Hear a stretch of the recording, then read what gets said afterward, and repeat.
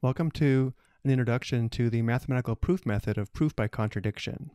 There might be statements which really cannot be rephrased as implications. For example, the square root of 2 is irrational. In this case, it is hard to know where to start. What can we assume? Well, say we want to prove the statement P. What if we could prove that if not P, then Q, where Q was false? If this implication is true and Q is false, what can we say about not P? It must be false as well, which makes P true. Remember, the implication if P then Q is false only when P is true and Q is false, which indicates if the implication if not P then Q is true when Q is false, then not P must be false, which makes P true. This is why proof by contradiction works.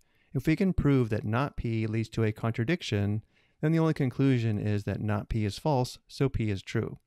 That's what we wanted to prove. In other words, it is impossible for P to be false. P must be true. Let's look at the proof of the square root of 2 is irrational using proof by contradiction. Because we're using proof by contradiction, we suppose the square root of 2 is not irrational, meaning square root 2 is rational. Then square root 2 is equal to a fraction in the form of a over b. Without loss of generality, we will assume the fraction a over b is in lowest terms or simplified. Otherwise, simplify the fraction.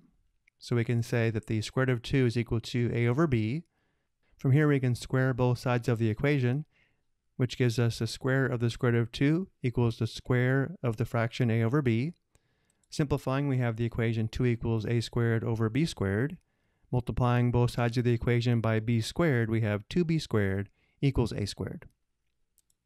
Thus, a squared is even since a squared is a multiple of 2, and as such, a is even. So a is equal to 2k for some integer k. Squaring both sides of this equation gives us a squared equals 4k squared.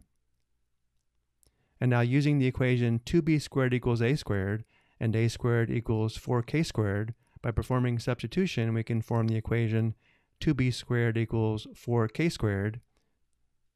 Again, to form this equation, we substitute 4k squared for a squared in the equation 2b squared equals a squared. Next, dividing both sides by 2, we have b squared equals 2k squared. Thus, b squared is even, and as such, b is even. Since a is also even, we have that the fraction a over b is not in lowest terms or simplified, which we assumed at the beginning, which gives us a contradiction. Thus, the original statement must be true that the square root of 2 is irrational, and the proof by contradiction is complete. I hope you found this helpful.